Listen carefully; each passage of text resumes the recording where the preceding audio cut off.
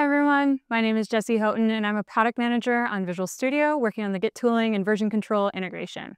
We've been putting a lot of effort into building up the pull request experience for both authors and reviewers. I wanted to share a roundup of all of the features that we've put into Visual Studio to really smooth out your workflow. The magic really happens when I switch branches to a branch that has an active pull request. So if we wait for a sec, you'll notice there's an info bar. There's now a pull request drop-down menu as well. And these are all entry points into turning on the ability to show comments in files.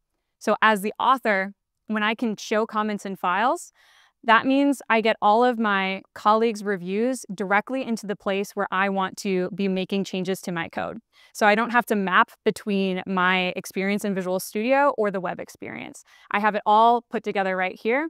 And I even get the Copilot pull request reviewer. If you've got that working in public preview right now for GitHub Copilot on the web, then you'll see those comments in here as well.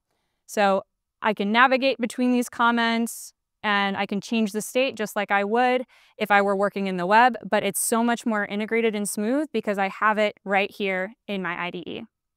As the reviewer, I might want to have a really detailed review, and this would require me checking out the branch and running some tests, proposing some changes. These are all things that you can't really do in the web experience today, and that's what we heard from users, is that we needed a better way to allow reviewers to dig deep into a review by checking out that branch and then by adding comments directly into the running code. So I can add comments on any lines that are part of my pull request or related, depending on what my Git hosting provider is. And all you do is just go into the margin and figure out what line you want to comment on, or you can right click and click on Git and then go to add comment here. You can also navigate between your comments and the different pull request files. So this just really streamlines the flow of working with pull requests and getting really deep, great feedback from my colleagues. To make sure that all of this is working in your version of Visual Studio, you'll want to turn on a couple feature flags.